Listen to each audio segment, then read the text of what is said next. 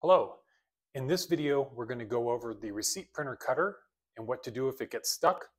And we're also going to go over the presenter on the front of the printer and what to do if the receipts aren't coming out all the way or they're coming out skewed. Let's go ahead and open up the top of the machine. And we're going to undo the screws at the front of the sliding tray to hinge the front of the machine forward. There's a single Phillips head screw on either side. Remove these, and then you can hinge the front of the machine forward. Let's go ahead and zoom in on that cutter. This matte colored box in the front of the printer is the cutter. And the symptom that we have is that we cannot push down on this green lever to open up the printer roller because the cutter is stuck in the down position. When this happens, there's two things you can do to try and fix this. The easiest is just to turn power off to the machine. In this case, I'm turning off the red power button. I'm waiting a moment, and then I'm turning the printer back on, or turning the machine back on. And you heard that noise coming from the front of the printer. That was the cutter now returning itself to the home position, and now the lever opens and closes without a problem. But what happens if you try that and it doesn't work? If there's some paper stuck in there or some other reason why that cutter won't automatically come up. In that case, we're going to need to manually retract the cutter. And the way that we do that is if you look on the top of the printer embossed into this cover on top, there's an arrow that points towards this corner. And if you look here, this is the motor that drives the cutter up and down. So if we come into this little hole here that the arrow is pointing to, if we come into it at an angle along with that motor with a thin tipped Phillips screwdriver, there is a plastic screw inside here that we can turn, and that will manually retract the cutter. That will lift the cutter up. I'm going to show you a demonstration on a printer that's outside of the machine to make it a little easier. Here you're looking at a printer that's had this top cover removed, just simply so it's easier to see. And down in here, this white screw, this is the screw that we're going to turn to manually retract the cutter with the screwdriver. And what we can look for here on the side of the printer is you can see right between this green plastic gap and this metal piece, you can see part of the cutter is sticking down. And that's, if you try and open this, you can see that kind of flexing in that spot.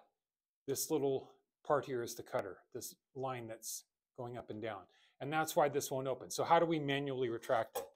We take our small screwdriver, we stick it into this corner, and in this case, we're going to turn it counterclockwise.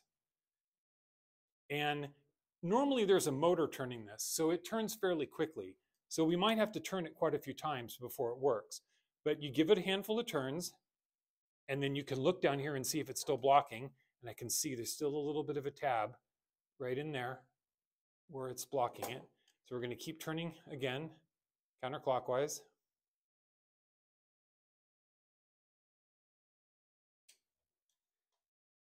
And now the printer will open up easily.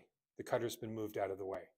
The cutter is on an ellipse, which means that you could turn this screw infinitely, and as you turn it, this cutter will slowly go down and then back up and then down and then back up. So just turn it enough in the counterclockwise direction until it lifts back up. If it continues to be stuck, keep turning and looking through this little hole right here and make sure that the cutter's out of the way. Once you get it out of the way, then it's going to go ahead and open up. Okay, and back to the live machine. So the cutter was stuck. We couldn't open the green lever. We try rebooting the power first. If that doesn't work, then we use our screwdriver in through this little hole here on the corner to manually retract the cutter, and now we're able to open and close it. Once that's done, you can go ahead and print a test receipt by holding down the small black button on the side of the circuit board that points up over here, and make sure that it's cutting properly. If the cutter is not cutting all the way through the paper, it usually means that there's something bent. If the cutter is leaving a small nib in the middle that you're having to pull on it or whatever, it means something in this roller assembly down here is bent, or something within the cutter is bent. And there's not a lot you can do without fully disassembling the printer to do that. It's not really field serviceable at that point. So if you run into a problem like that, talk to support, or the printer may need to be serviced. But that's how you fix a stuck cutter. The next section of the printer we want to talk about is the presenter, which is this section here in front, which pushes the receipt out to the customer and through the bezel. This black plastic frame and then these clear covers. Let's talk about how it works. The paper comes out the cutter and goes through this channel. It pushes down on this small little switch here. There's a little toggle there. And when you push on that, it turns on the motor and that pushes the receipt out the front. And there's this metal piece here. This is a stop to prevent someone from sticking their credit card into the receipt slot. But this whole assembly kind of floats up and down. This metal shaft with these two hard plastic rollers sits up on top. There's some spring clips that hold it in place. And what's critical here is that this piece needs to sit on top of the rubber rollers that are down below. Let me show you a sample of the rubber rollers. If we were to turn the printer over and look at the bottom of it, these are the two rubber wheels that are driven by this motor here, and these wheels turn and they spit out the receipt. And these wheels also need to be touching these hard plastic wheels up on top. If they're not, if you can turn the wheels down below and the wheels up on top aren't turning, then we have some type of a problem. Another thing is to check and make sure that these wheels are clean.